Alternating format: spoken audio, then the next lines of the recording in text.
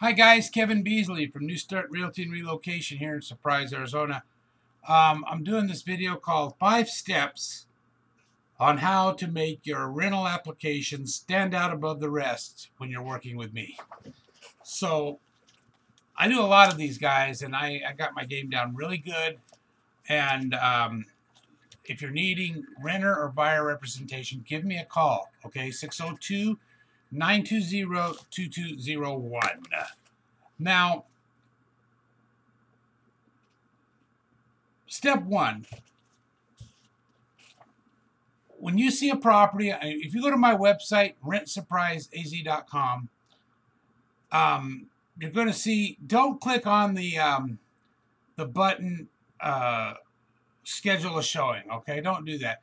Write down all the MLS numbers. The addresses won't be there, but it breaks it down by subdivision. And you can search the whole valley at rentsurpriseaz.com, but it's specially designed for Surprise, Arizona. So write down the 7-digit MLS number that's on the side of the listing there, or in the corner of the listing, and just keep browsing and send me as many as you want. But to make your application stand, if you see something you like and you want to work with me, give me a call and give me those MLS numbers. I'll take your name and your email address. I'll write them down. And then I'm going to send you an intake package from DocuSign. I call it a lessee intake package. And when you get this package from DocuSign, it's going to have some documents in there that you need to fill out. The first one is the information letter. Now, this is just a 5-page information letter that describes, it goes over procedures, it goes over all the supporting documents that you're going to need. It's going to go over to when you want to answer questions like when do you want to start looking for a home, pet fees, and cleaning fees, security deposits. It's going to go over all that stuff with you. Almost any question that you have, it's going to answer there. So, especially if this is the first or second time that you're leasing a property, you really want to go over that. Then the second, you don't have to fill nothing out with that or sign anything there. The second one is the lessee questionnaire.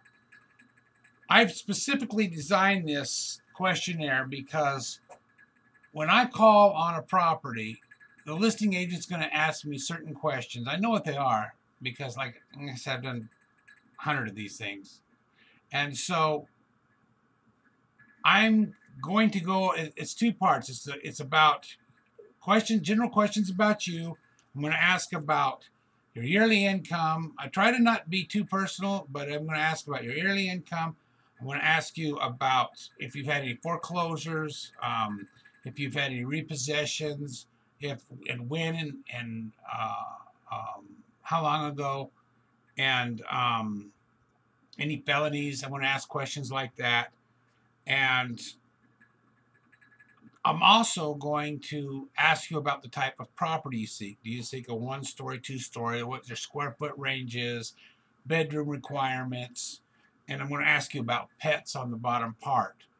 And it's going to ask about how many pets you have, what kind are they, how much they weigh, and how old they are, and if they've have shots and stuff like that. So that's going to come in really handy. You're going to need to fill that out. Then there's also an agency disclosure in there. This agency disclosure is going to be required on any MLS properties. Now, a lot of green agents or overly anxious agents, they'll go show you properties, and mostly the younger ones, they don't know how to ask to get it filled out. They never fill this out, but it's actually required in the 3rd column, or I'm sorry, the 4th column of disclosures required is an agency disclosure. Now, this is not, I've done a video on this called Agency Disclosure versus Buyer-Broker Agreement. So, the agent disclosure is simply a procurement doc. If I show you a property, they pay me a referral fee to do it. There's no exclusive. You don't have to work with me exclusive. You can sign one for each agent, and it allow him to represent you on any property that he shows you. So if I show you you look at my website, and we wind up looking at properties. I have the authority to show you that property and represent you on that one. Now, if we have a personality clash, or you call a sign somewhere, now you don't have to work with me. You don't have to ask me to show you. Now, buyer broker agreement, that's a different story. Now, you should watch that video. It's in my playlist. So, because that's different. That's going to tie you. It usually is used to tie you in to work with one agent. But it has other requirements as well. Ties you into certain requirements. The Luke flyover map. Guys, here in Surprise, we are in a fly zone for Luke Air Force Base. Now, it's not that bad. In fact, we're on the tip of the area. They flew today a good solid hour, but I mean, it wasn't that loud. And if you've lived here before, you know it's not that bad here. But it's a city law. It's a city statute, and you're supposed to, each person that you show a property to, you're supposed to give them a map that is designed to show the decibel areas of the fly area. Most of Sun City West gets it, but you know, all them people are vets, they don't care. And El Mirage actually gets more of a sound than we do, but we have to follow the codes there. So you have to sign off on it. And so that's it. Once I get that back, let's see, there are some other things too. Oh, send me pictures of your pets, guys. If you have a pet, yeah, send me the picture of it, okay? This way, because a lot of property managers, they worry about these restricted breeds. And there's a lot of animals on. They're not really cracking down like they were when they had the higher upper hand on the market, but they do cover a lot of base. They free us up to. They don't scare the listing agent so bad. When you send over this picture of your pet and it matches up with your intake questionnaire, listing agents are going to really love this. Because they're going to look at this Leslie questionnaire and say, "Oh, you make $70,000 a year. Oh, yeah." They're going to like you already before they even review your app, and they're going to review your pets. They're going to see a picture of a pet because I'm going to have that ready, and they know that they're not just saying, "Oh, it's a mixed breed dog," and then it's actually a Pitbull Golden Retriever mix, a Pitbull Golden Retriever mix. So that's going to look nice, and you know, put a funny hat on them too, make them look really cute. What other supporting documents? Proof of income, bank statements, pay stubs. Now, you guys can send me pictures of your pay stubs along with your driver's license, because we're going to need a copy of your driver's license to prove that your citizenship here. You're going to need that as well. And you guys can actually use your phones to take. They have a PDF scanner on your phone, but you can also use a JPEG to send it. But it has to be clear. It has to show your year-to-date income on it. And the driver's license has to be readable. Some of them require the back part of your license too, but I wouldn't worry about that. Just get them the front. If you're self-employed and you want to use bank statements, you know, that's cool. Or tax returns. I think I covered that. Assignment letter. If you're relocating here from, like, I get a lot of from nurses, school teachers, law enforcement, people that I've worked with, they'll have an assignment letter that gives them, oh, they're going to start working here at a certain date, and this is what their income is going to be. You have one of those, bam, that covers a lot of real estate right there. They're gonna get, it's just as good as a pay stub. The other two documents are optional, but I have a verification of rental history that I use for my listings. And I would highly recommend you filling that out. I'll send it to a separate email. Give it to your landlord. Fill it out, especially if you have a great rental history, but your credit's not so hot. You know, they're going to see this because they're going to probably want to check it out and use their own rental application. They're going to want to use their own credit report, and they're going to want to use their own rental verification history form. But if they see it up front, they're going to look at it, and they're going to, if you got a good rental history, they're going to see it and they're going to like you. They're going to put you on the top of the list above other applicants who don't have it. And a recent credit report. Again, this is, if you have a recent credit report and you want me to send it over, but I'll need permission, your permission, to share it with other brokers only. So you'll have to attach it there. Now that looks good. You know, if you have a good credit, because they're going to pull their own credit by law. They're going to, or by their own management rules, they're going to have to pull their own credit and do their own. That's a given. Okay. But at least they'll be able to see here, dealing if you got like anywhere between a 550 score or above, and they see that, they're going to like it. They're going to like it.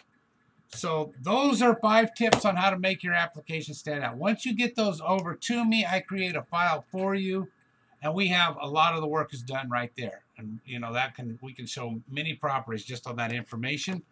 But what will happen next is I'll either customize a search for you, or I'll take the MLS numbers that you have. And then I'm going to call the listing agent. Before we even get in the car and go over there and look at them, I'm going to call the listing agent, and I'm going to verify the showing instructions, okay? If they have an alarm on the property, I'm going to have, find out how to turn it off.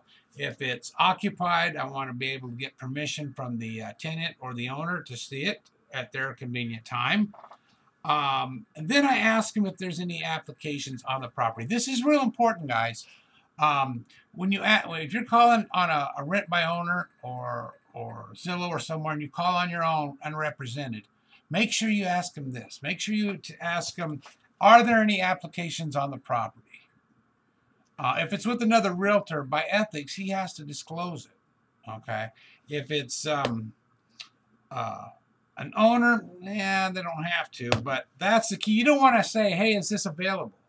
Because it can be available and they could have 5 or 6 apps on it. And there's another video on my playlist called Fee Grubbers and Pufferfish. You ought to check that out, because that could, those guys are headaches as well. So once I get that information, I'll call them. I'll go over the lessee questionnaire with you, find out you're a good fit. So you're going to like the property the way it looks. They're going to like you because they're going to go over these questions. You're already been pre-qualified for. And or else they're going to tell me, I don't know, Kevin, this guy wants somebody with a 700 score better. Then I'll tell you, hey, we probably shouldn't waste our time looking at it. But once we go over there, we'll go look at the house, and then if you like it, then you apply for it. I'll give you, it's either going to be a paper app, I'll email you the application, and you can drop it off at the listing broker's office yourself, or you can send it to me, and I'll send it over with the package. But what I'm going to ask is if you're going to apply. If you're going to apply, I'm going to send over all these supporting documents that you have. And he's going to get this. He's going to see these supporting documents. He's going to look over this. He's going to know he's going to have a good tenant there. And so, okay, after they get your app, anywhere, if they have everything that I give you, they should give us an answer in 24 hours. 48 tops. If you don't have these supporting documents, it could be 3 to 5 days. Now, each brokerage is different. They may want an extra pay stub, or they may want the back of your driver. I don't know. But they're going to have about 95% of what they need from you. So anyway, if you're buying or selling or renting in Surprise or the whole valley for sale properties, give me a call at 602-920-2201. I got some great incentives, guys. If you're buying a place here and you need moving help, whether it's unloading a truck or a full move, if you buy or sell your home with me, I give you up to 8 hours, 2 to 3 men at no cost. So it's free. All you have to do is sign off on my disclosures, and we get you squared away. If you rent a home from me, you can take $25 off the total bill of your move. So again, rentsurpriseaz.com is my main rental site, and you can also check me out at newstartrealty.com and buysurpriseaz.com, or give me a call or a text 24/7 at 602-920-2201. I hope everybody has a great day.